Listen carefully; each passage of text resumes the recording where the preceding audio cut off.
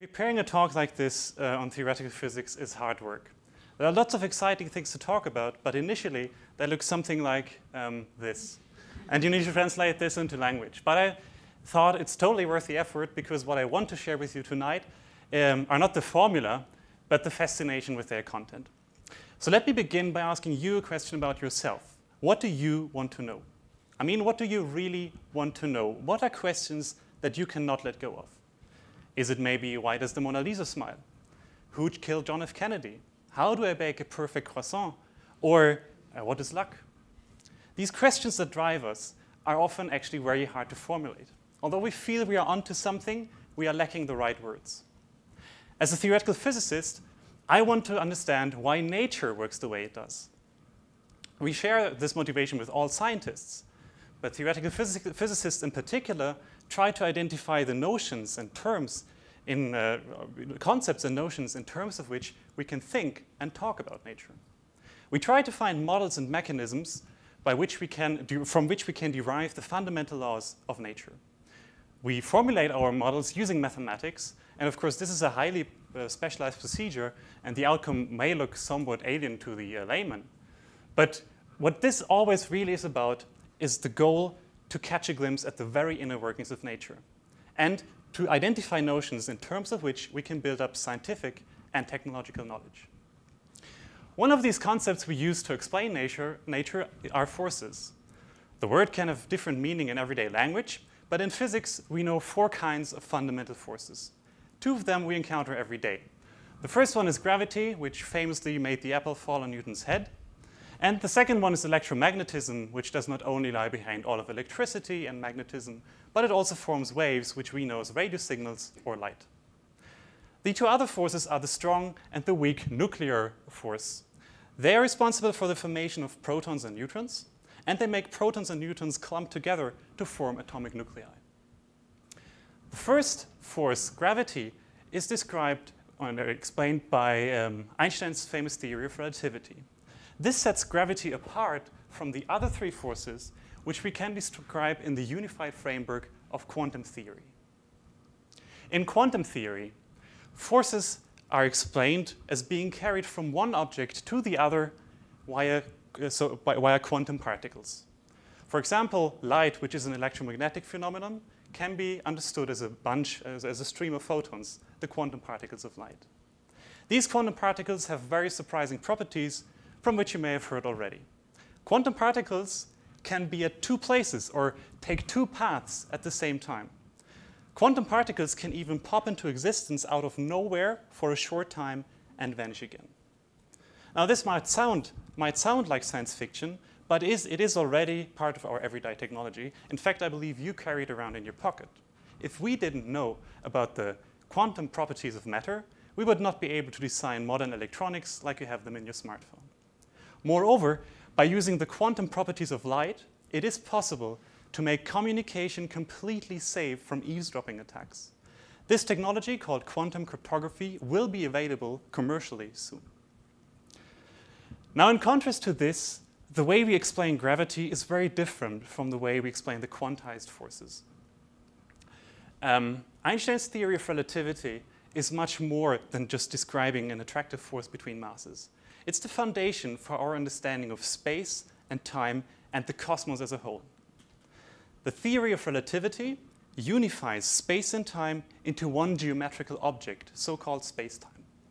If nothing is pushing or pulling us, we are moving through the space-time along a straight line.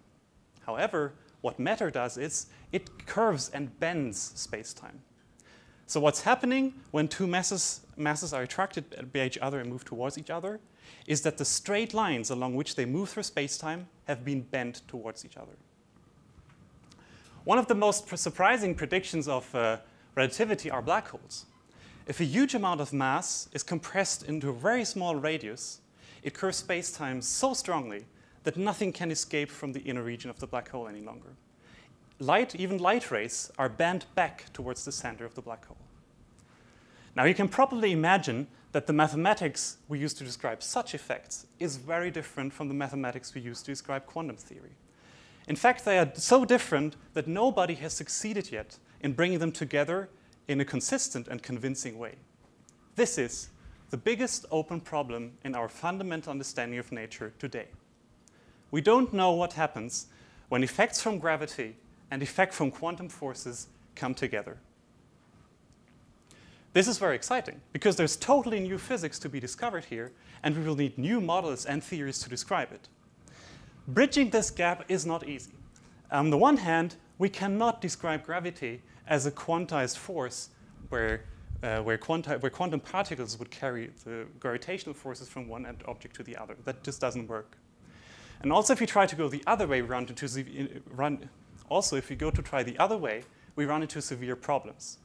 If you look at what happens to our quantum theory when gravity curves space-time, we find that the very notion of a quantum particle becomes ill-defined. We cannot use it any longer. Two different observers traveling through a curved space-time along different lines do in general not agree on the number or even the existence of particles around them. So we find ourselves in a situation where our old notions and concepts are incompatible with each other. We will have to find new ways to think about physics in order to advance our understanding of nature from here. My research is guided by the idea that thinking about physics in terms of communication could provide us with a new and helpful framework.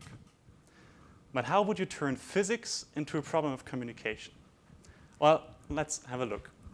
Let's think of a situation where there's some kind of attracting force acting between two parties, Alice and Bob, say. Now, this means that Alice has some influence on what happens over to Bob. If Alice wiggles around on her end, Bob will detect a change in the force.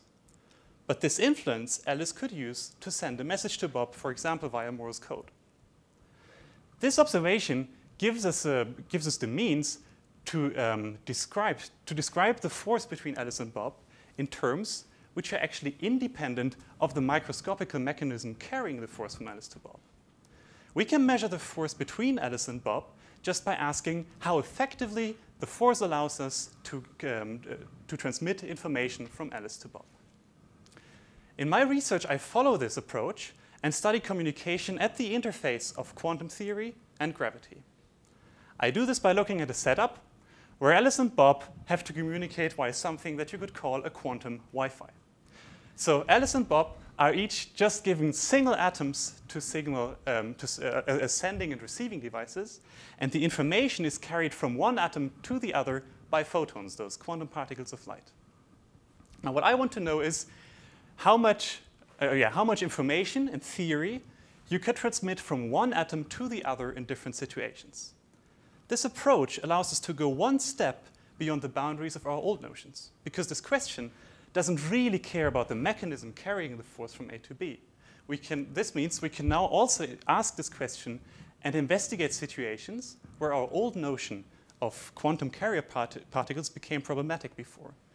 This means we can go into curved spacetimes and ask how our ability to communicate information from one quantum system to another is affected when gravity bends spacetime.